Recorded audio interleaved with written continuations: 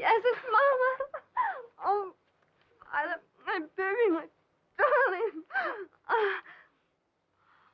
Look at the way you've grown. We have been looking everywhere for you.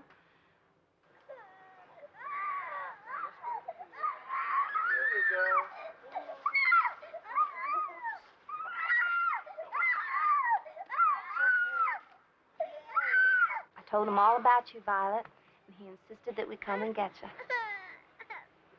you. You smell good, Mama.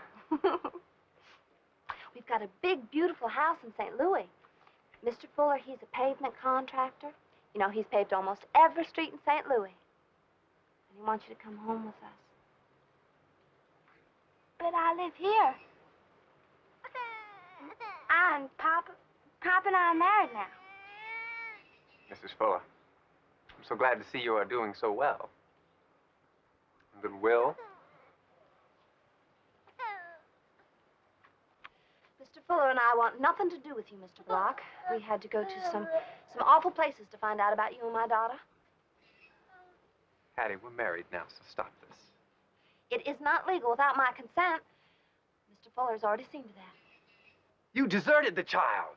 I don't mean to be cruel, How but... dare you Mr. say that? I did no be such sensible. thing. Now, I want to send Violet to school, and she has to be raised right. Now, I know that in a lot of ways, we've got no right to get up on a high horse. But now, Mrs. Fuller has overcome her past. She wants the same for Violet.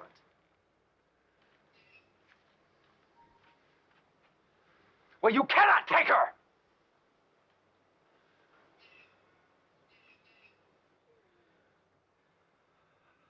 I can't live without her.